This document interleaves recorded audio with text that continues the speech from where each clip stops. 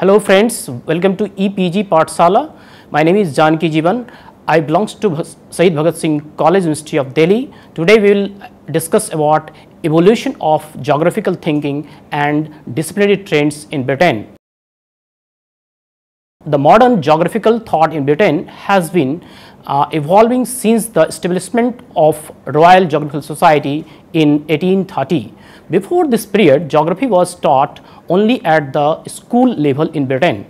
Some early geographers like Mary Somerville and Francis Galton had initial impacts on geographical studies, but it was Royal Geographical Society which led the beginning of geography as a distinct subject by making its effort in academic activities like collection of books, journals, maps. The society worked on various geographical research methods, prepared research guidelines for young academicians and researchers. Further, this society also used to organize seminars which were usually attended by geographers from the different countries like Germany, France. These geographers attending seminars and symposium shared their views, assessments, geographical knowledge with emerging British scholars. In this background, some young and enthusiastic British scholars developed their interest in geography and helped in introducing geography at the university level in the country.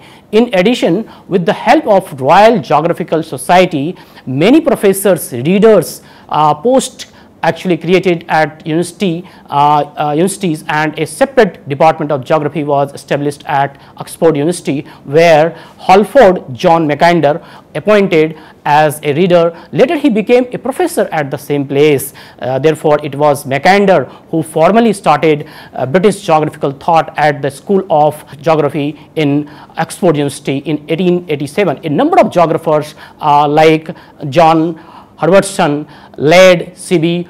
Foyd, George Goody, Gilsum, and Roxby, Sidney William, and Herbert John Filliod, Dudley Stamp were the prominent who led the geographical movement led by the Mackinder.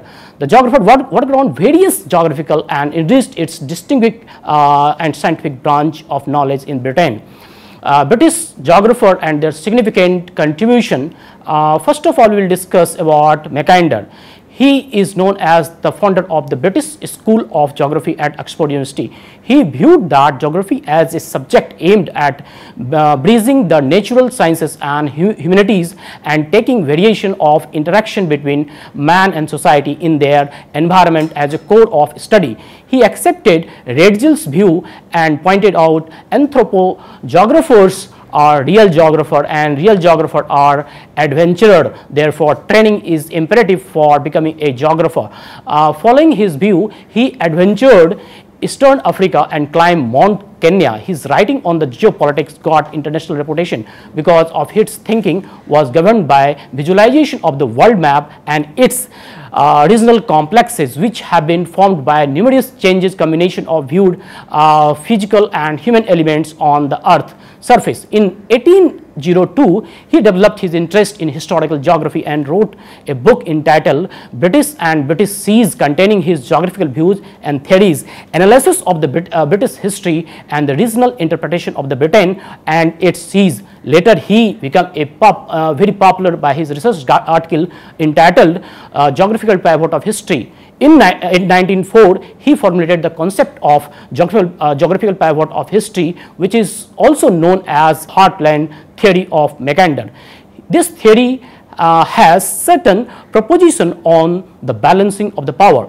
The heartland theory and its geopolitical scheme Mackinder pointed out after the age of exploration the oceanic power weakened because of most of the coastal areas are strategically accessible and vulnerable. In fact, actual power lies in the pivot area, Russia. This landlocked pivot area, heartland, was potentially powerful because of its inaccessibility to the oceanic power, its strategic position and development of transcontinental communication like railway and telecommunication etc.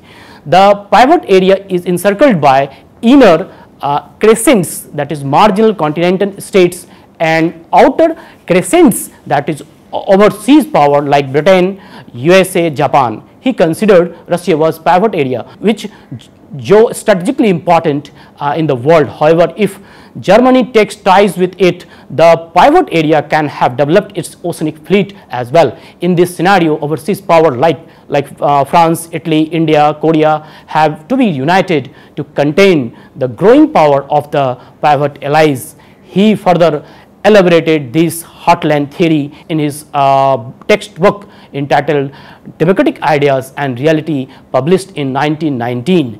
In the First World War, as Germany tried to dominate on the Russia heartland, allies navies were stopped to enter in the Baltic and Black Seas. Such event popularized the Mackinder heartland theory. Mackinder further reviewed and included the Eastern Europe in the heartland and proposed the concept of world island that includes Asia and Europe and Africa. The most in this figure, the world island has been given figure number 1. Mackinder actually warned of the danger of the heartland falling in the control of the Soviet Union. Hence, Russia would have ability to strike on peripheral lands of the world island from its all direction. He summarized his view of global strategy in the famous lines: who rules the East Europe commands the heartland, who rules the heartland who commands the world island, who rules the world island commands the world. He repeated the same view in 1943, a few years before his death during the Second World War.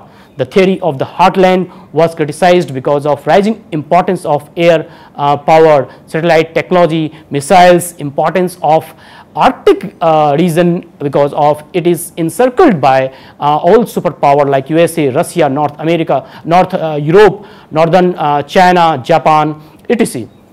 Nevertheless, Mackinder laid the foundation of geostrategic theory, which inspired various geographers across the world to study geostrategic and political geography. Another geographer from the Britain was Hughes Robert Mill.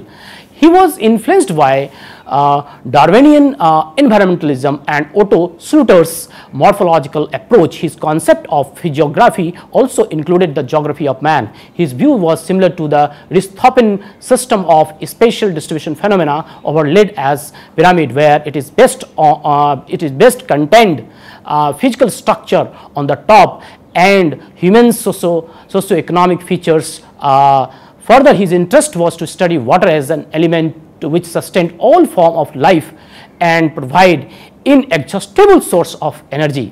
He wrote a book. That book name was Realm of the Nature, aims at study water, published in 1891. Later, he prepared rainfall maps on the basis of 50 years of average rainfall data and also prepared land use map for the Britain. Another geographer was Sir Patrick Geddes. He was a Scottish geographer who was inspired by the Vidal de la Blas and Laplace research on the family lifestyle and the family budgets. As per his view, the family life depends upon the family lifestyle, family budgets. He transformed Laplace formula place work family into place work folk as the basic concept in the study of the cities and the region. Another great geographer was Andrew J. Herbertson. After Mackinder, Herbertson became the professor at Oxford University. Geddes had immense impact on his study of regionalization. While working with the Geddes at Oxford, he presented a scheme of division of the world into 15 natural regions on the basis of homogeneity in the surface feature, climate and vegetation. As per his view, there is interaction between inorganic and organic component in natural regions. He further pointed out that all natural regions are in fact physical regions. Each regions represent a unique imprint on man and environmental relationship. Another geographer was H.J. Fleur. He was a professor at Manchester. He viewed that the human problem must be understood not only through the space but also time and types, which has been well explained in his book entitled Corridors of Time. He wanted to elucidate the regional personality through city structure, its social institution and functions. He authored another book named Human Geography in Western Europe, analyzing mainly the human regions. As per his view, the only environment does not influence the region, hence human influences are equally important. Another British geographer was P.M. Roxby. He elaborated the contents and method of the regional studies. According to his view, the first of all, regional studies required a demarcation of natural resource on the basis of geology, drainage and coastal lines, climate, vegetation, with reference to the man and environmental relationship. He further proposed a concept of human region and pointed out that the differential spatial relation account for difference between between two man regions within a natural region. He viewed that the man must adjust with changing natural region and its environment. Another geographer, British geographer, was S.W. Woolridge.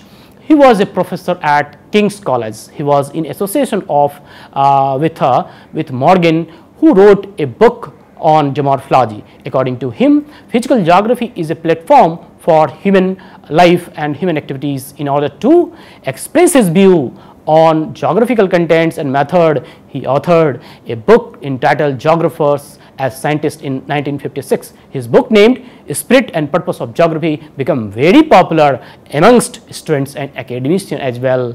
L.D. Stamp was the greatest British geographer.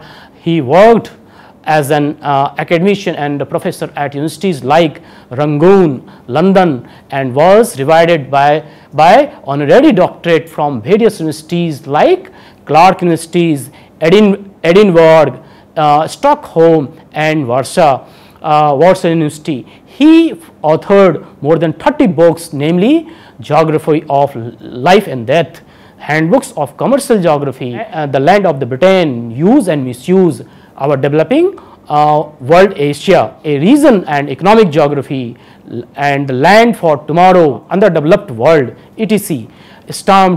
Stamp's most significant work was county level survey on land use in Britain. His emphasis was on use of geographical knowledge for human development and their prosperity. Being a president of International Geographical Union (IGU), he has been always active in enriching the contents and scientific methods in geographical studies. Another great British geographer was Richard J. Chorley. He and his companion Peter Haggett worked on application of statistical techniques and mathematical methods in geographical analysis. Besides, Chorley contributed to physical geography, especially geomorphology and climatology.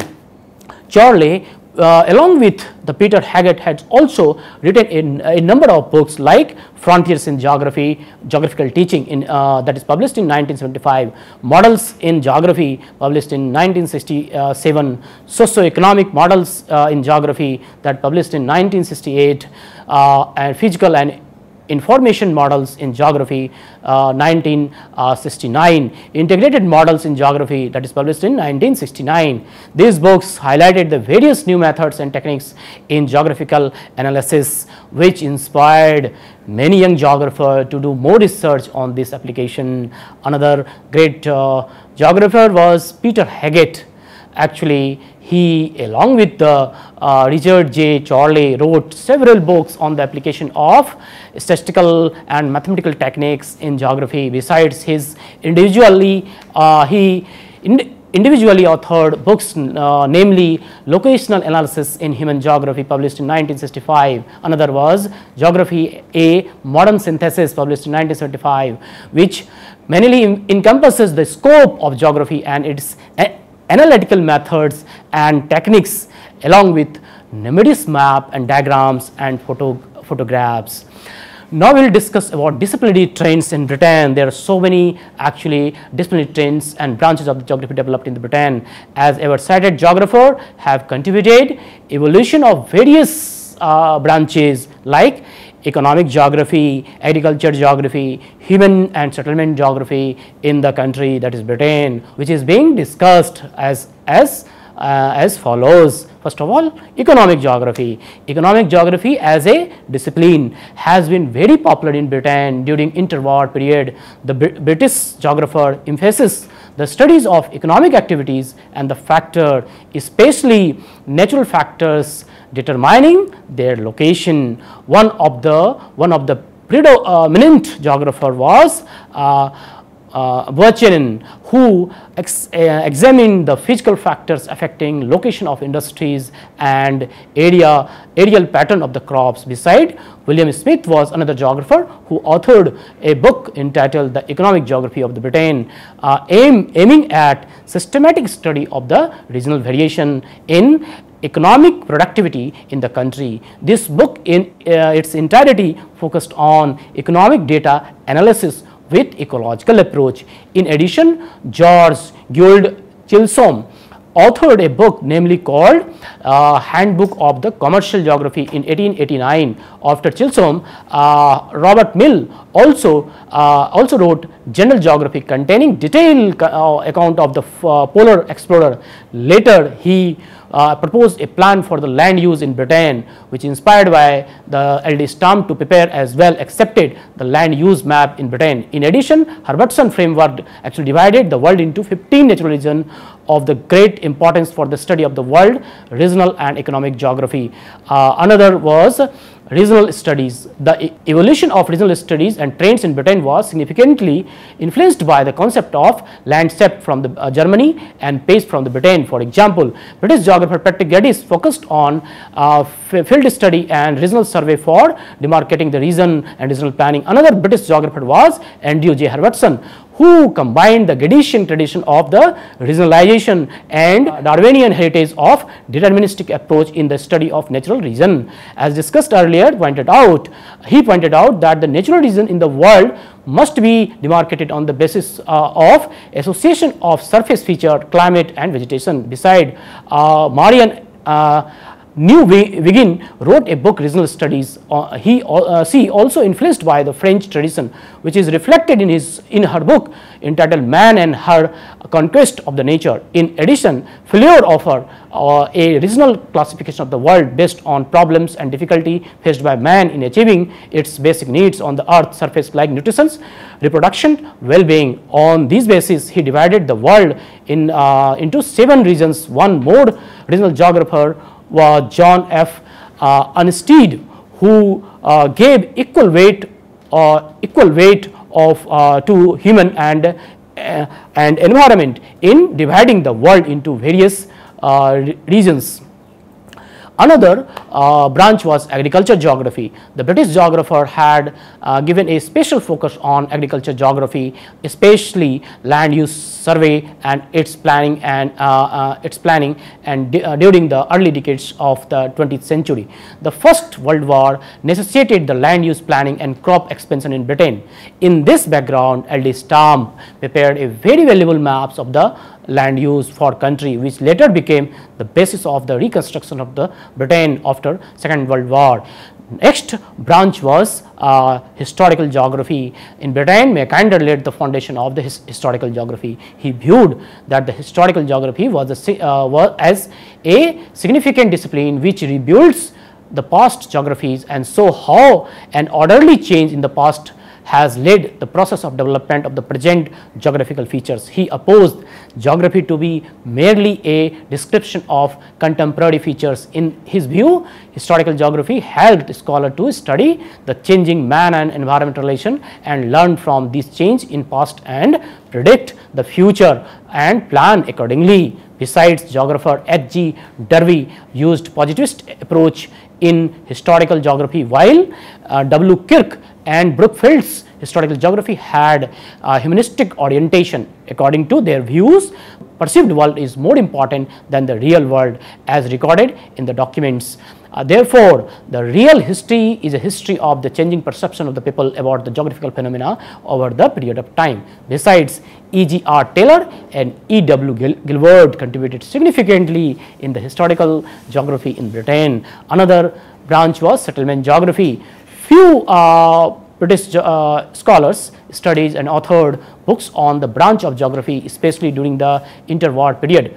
However, the scholars Fleurs and his follower authored his studies on rural settlements, and especially spatial structure of city received little attention. Current trends in British geography: in last 40 years, the British scholars have contributed immensely in the changing philosophy, approaches and scope of the geographical studies. The key change is noticed in quantitative revolutions and their contribution and their geographical application. In fact, during this period, geography was recognized as a spatial science. Scholars like Peter Haggett, Richard Charles contributions were significant.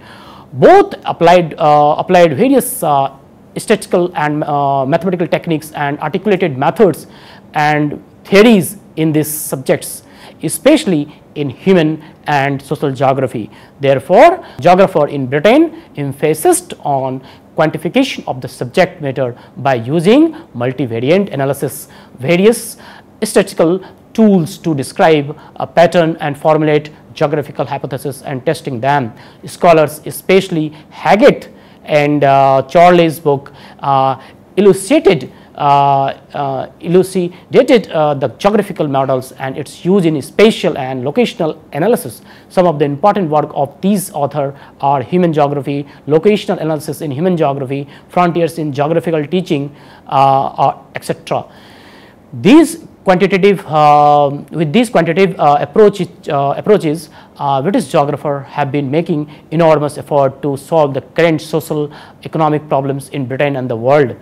As of now, countries across the world, including Britain, face a number of the problems like intra-regional inequality, environmental degradation, ecological crisis, inefficient public welfare system, dealing with the social amenities and medical facilities.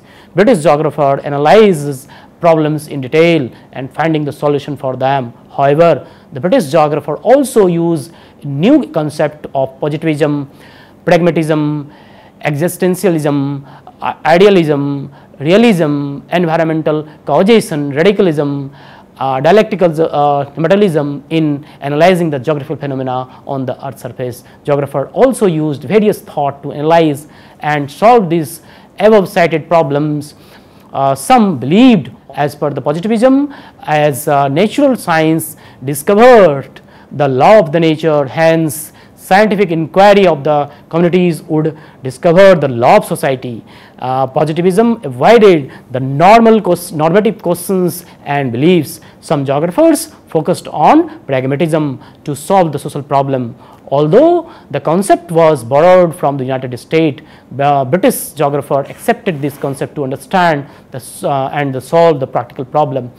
One more concept was realism, and that found a wide space in the British geographical literature. Now the realism is explained in opposition to idealism. British geographer recently concentrated on behavioralism and humanism as a philosophical theme for the study of human geography. These philosophies and thoughts helped the British geographer to enrich contents and methods of various disciplines or the branches of the subject like physical geography, regional geography, historical geography, economic geography, transport geography, agricultural geography, political geography, etc.